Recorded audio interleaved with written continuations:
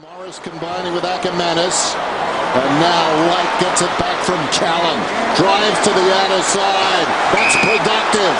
Harbrow, big third term, back-to-back goals, will take his man on, bounces off Scarlett, runs down towards left.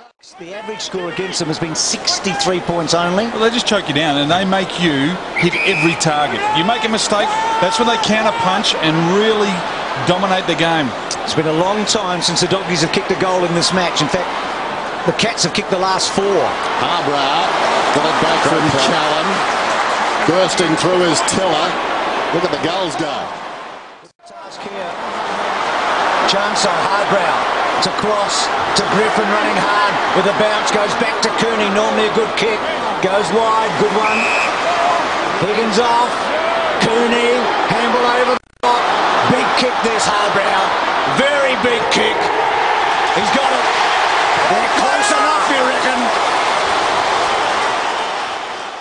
The players in front of them, run, we'll get the ball out to you. Well, we've been applauding rightly the Geelong defence, but the Bulldogs' back half has been fantastic. They've intercepted the ball. Geelong have been a bit sloppy on their disposal into the forward 50, creates the turnovers and the rebound. But important in the last few minutes on the bounce to Murphy. Sweeping hand pass, got it away. They run it up the ground. Morris Harbrow, he's been so instrumental. Got it back there from John Siracusa.